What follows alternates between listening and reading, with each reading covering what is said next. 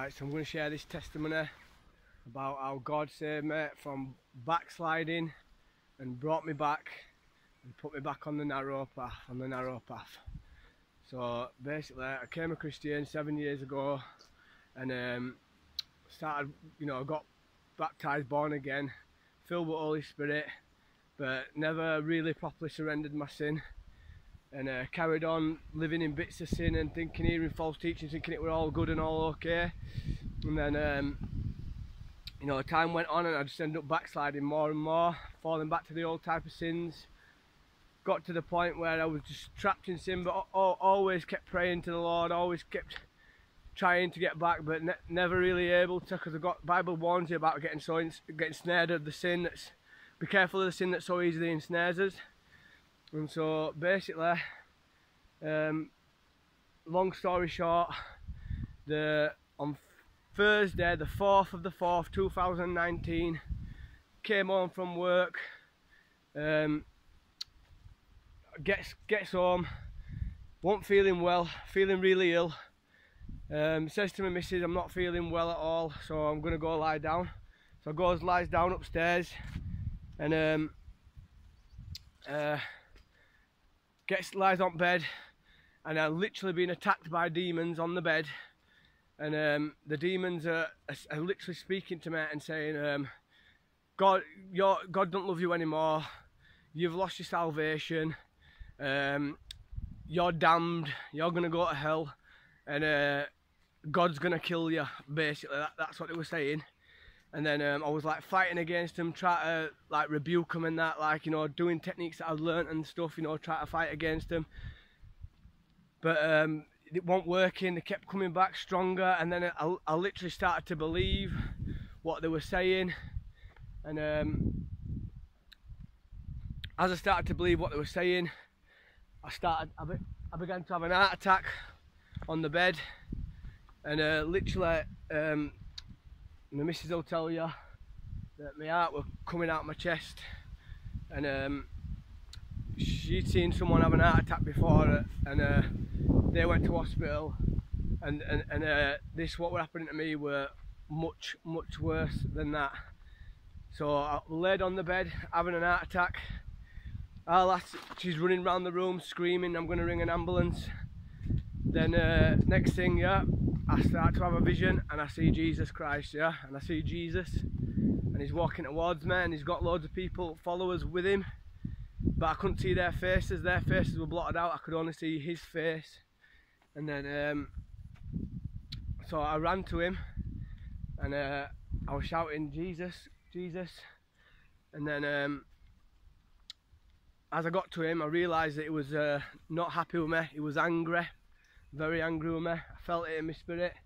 And then Charlie, come on, Charlie, come on. Sorry about that.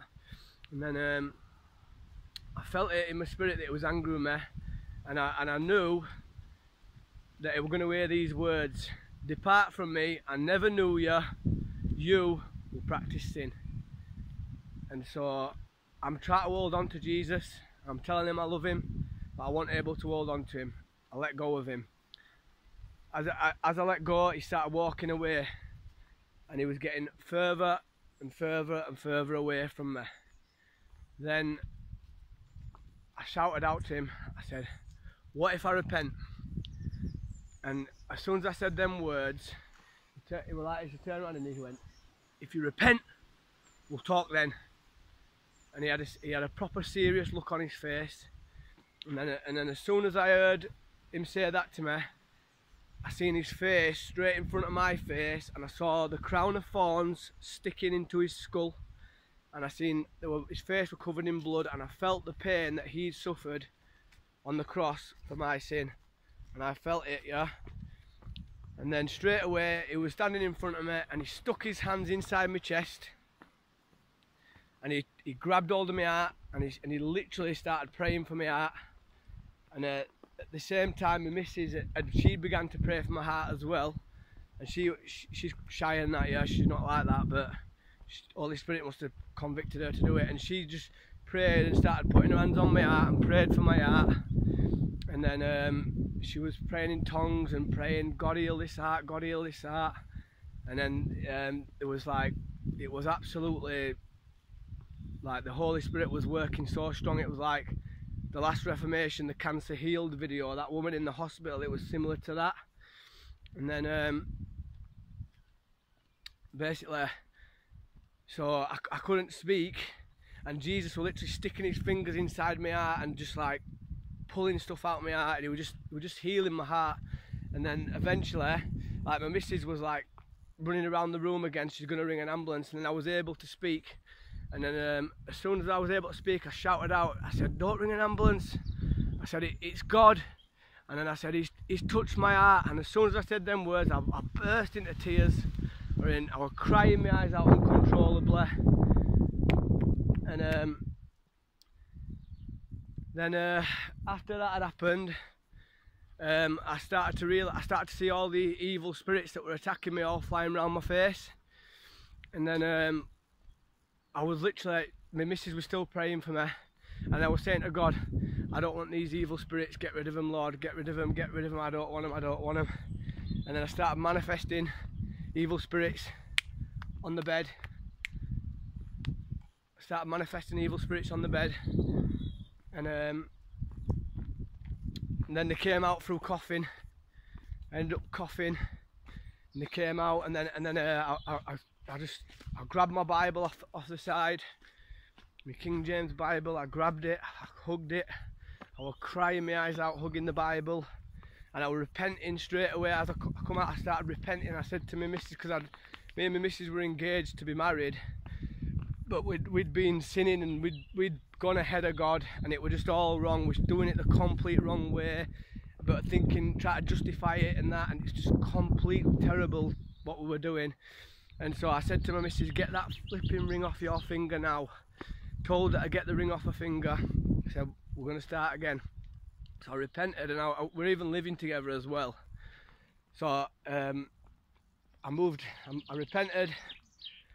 Oh yeah, I got the Bible, yeah, and I opened up the Bible, and it said the psalm which says like, the Lord is a strong tower and the righteous run to it, yeah, that psalm, I can't remember the exact psalm, yeah, but that psalm, and I read it, and the Holy Spirit was so strong, I just cried and wept and filled my Bible with tears. The whole page was soaked through with tears, and then I was just filled with this joy, and I was just like speaking in tongues, like tongues that I've never spoke before, and I was filled with so much joy.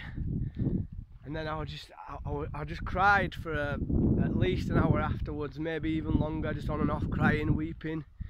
And then instantly I moved out of the house straight away. I got my stuff, I went to my mum's, and my mum said to my mum, I'm moving back in here, and she just didn't even put up a fight or anything. She went, yep, that's fine, no problem. And I do my mum's head in, so that's a miracle in itself. And then basically I moved back into my mum's, and then me and my missus, yeah, was like, I was thinking maybe because I've been sinning and all that stuff, that God might not let me you know, marry her anymore, because obviously I'd sinned against God, and I'd backslidden, and I was just living the wrong type of life, and that my whole early Christian walk was just all wrong. And then so then we're praying one night, and we was asking God and that, praying, Lord, is it okay? Are we allowed to get married? I was asking my Father in heaven if I can have his daughter to marry. We were praying and praying and praying, and then my missus had a vision, and in the vision she saw a picture from the bird's eye view looking down, and she saw us dancing around at a wedding, you know, doing the first dance. And then she saw in the vision the word, and she saw May, clear as day, she saw it, yeah. So we knew that God were with us and that, and he were going to let us get married and that, yeah, because, you know, repented and that. And then God gave me the day 18th of May, and this was like 4 weeks. I mean, my family will come tell you, or my family, within 4 weeks to go, we just announced we're getting married. 4 weeks. Most people plan weddings for years, but we planned it God said we're going to do it. We said 4 weeks. And literally the miracles what took place to make that wedding happen was just absolutely unbelievable, but believable to me because I know God. And so everything just literally fell into place, and we ended up getting married on the 18th of May, and so many people helped us from church and everyone, and just family, and all come together, and we ended up having an amazing wedding. It was really awesome. Got married and that, praise the Lord. He who finds a wife finds a good thing and obtains favour from the Lord. Praise the Lord. So, you know, I just want to encourage the backsliders out there that you think you've backslidden, you think there's no way back, you think that God's finished with you, and that you've lost your salvation, and the devil's on top of you, and he's pinned you down, and you've lost your salvation. That's what you think. But I'll tell you now, if you seek the Lord with all your heart and come back to him, then I truly believe the Lord will restore you back to the joy what you first got when you first got saved. And then from that point onwards, it's time to get serious with the Lord and do the work what needs to be done. Let him do the work inside your heart. Let him change you. Read the Bible from cover to cover, Genesis to Revelations. Read it and apply it to your life. Apply the principles, what it says. Forget about what your favourite preacher says, or this, that and the other. Right? Listen to what the Bible says. And you know, the Bible tells you that you have to repent. You have to turn away from your sin, and you have to follow God with all your heart. Yeah, and you have to literally put your life and your plans to death and let Jesus live through you. And if you do that, you'll have pure peace in your life that surpasses all understanding, and you'll have pure joy in your life, and you'll just be, you know, you won't be immune to, you get persecuted, and you probably get people who call you nuts and all sorts of different things, but don't worry about it. They said the same to Jesus, and they attacked him, and they persecuted him, and they said, you know what they did to me, well, they'll do that to you. But it'll be worth it, because the joy what will be the treasure and the joy what will be given to you in heaven will be worth the suffering what you go through in this life. And if you're suffering for the Lord right now, I just want to encourage you, you know, stick in there, soldier, and just focus on the prize, man, because you're going to get a crown of righteousness, and you're going to be blessed, brother and sister. And I just thank God for each and every one of you. Thank God for giving me a second chance. And I just thank him so much for everything he's done in my life. Pray that he bless you with this testimony. In the mighty name of Jesus Christ. Pray for whatever you might need. I just pray for right now in the name of Jesus, with inside the will of God. And just blessing each and every one of you. Love you all very much. God bless you in the name of Jesus. Amen.